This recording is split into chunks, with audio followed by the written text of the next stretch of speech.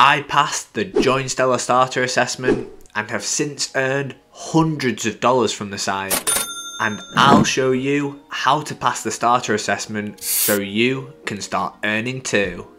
In this video, I'll briefly cover the sign up to the site, as well as the types of questions to expect and how you can best answer them, so you can get accepted onto the site, receiving an email like this.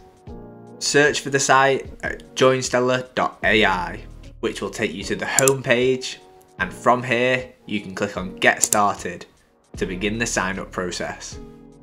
You will then have to enter your email and choose a password.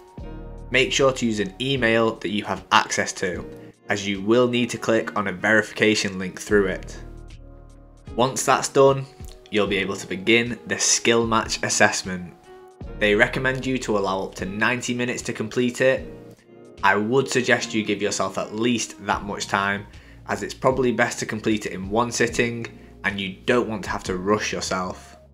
You can't use any AI tools to help you with this assessment, so no ChatGPT or similar, and they will be able to check for this. Within the test, there are a few different types of questions that you'll have to answer.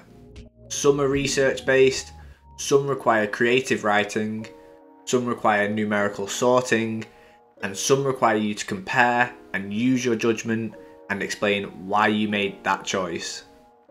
For the research question, you'll need to use Google to help you find the answer. I'd recommend you to split the question into two sections when Googling, as this will make it easier for you to find the answer, rather than just Googling the full question in one go. You'll also have to explain your answer, as you will for almost all the questions. For this, take note of how long they want your explanation to be and ensure you meet this requirement. Also, double check your explanation for any spelling and punctuation mistakes.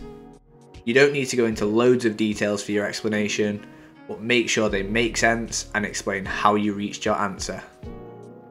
Another type of question you'll see is a comparison one. Here you will look at two responses and decide which is better. For this, take note of the criteria that the response had to follow and decide which response follows the criteria better and will best achieve the actual purpose of the prompt. You will have to justify your choice in the explanation. Be sure to mention the criteria given in the explanation. As you will often see in AI training starter assessments, there will also be a creative writing task. Again, it is vital that you do not use AI to help you write this, as you will fail if you use AI. Important things to note for this question are the length range they require for your story. You do want to try and stay within this range, and you definitely don't want to fall under it. You'll be given criteria for where and when the story takes place, and you must follow this. I'd assume that if you don't, you will fail. I like to take my story more specifically into the criteria. So if the question requested the story to take place in France, I might Google well-known places in Paris and base my story there. The obvious place would then be the Eiffel Tower, and I could then use Google to give me more details on the scenery at or around the tower to add depth to the story. You do have a lot of creative freedom with this question, so you can take it in any direction you want. Your story could be in first person or third person. You could link the criteria together if you wanted. For example, if the question asked for the story to be in France during the winter, you could base the story at a French skiing mountain in the snow.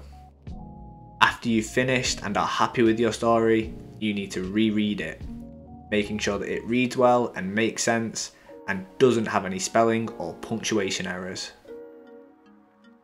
Another question that you can expect in the assessment is one which will require you to categorize and sort data.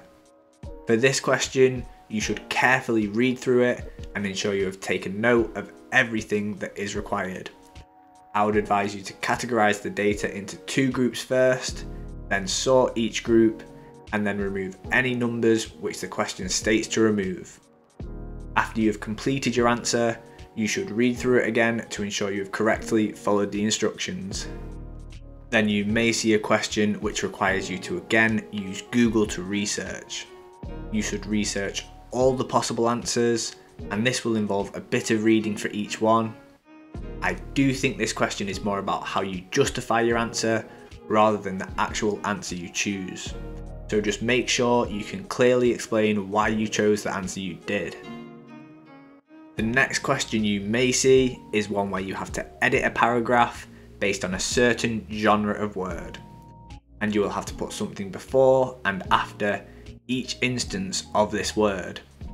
This is testing your attention to detail, and you should read through the question carefully, as the thing you put before and the thing you put after the word may look the same, but they are different. So you need to ensure you are putting the correct one at the start of the word and the other one at the end. Again, reread through your answer just to check you've done it correctly and not missed anything. The final type of question you may see is another one that I think is more about the justification of the answer rather than the actual answer you choose. For this, you can use Google and a calculator to help you, and you should read through the question carefully. When Googling, check multiple sources to help you work out the answer, and even if you're unsure if you are correct, justify yourself in your explanation and mention the Google sources you used to work the answer out. I wasn't sure if I did this correctly, so chose the one closest to the answer I actually got and was able to pass. After this, you'll just have to fill in some details about yourself, and I suggest you answer these all honestly, and I don't think there'll be the difference between getting in or not. Once you've submitted your assessment, you may have to wait up to a month to get accepted, and you should receive an email like this. However, if you don't pass the assessment, you will not receive any email letting you know.